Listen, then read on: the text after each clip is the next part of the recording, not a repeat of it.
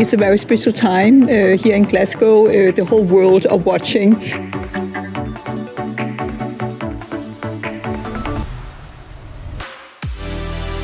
We did talk about thinking about how more support, more infrastructure support could be put in place for SMEs in Scotland and beyond. Well, good afternoon everyone and welcome to Woodhouse.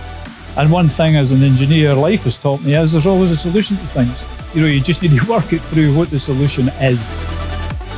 We're doing this 2 weeks. It's not just going to be conversations, it's going to be that we show solutions, but it's still the first day, still 2 weeks to go, so a lot of excitement.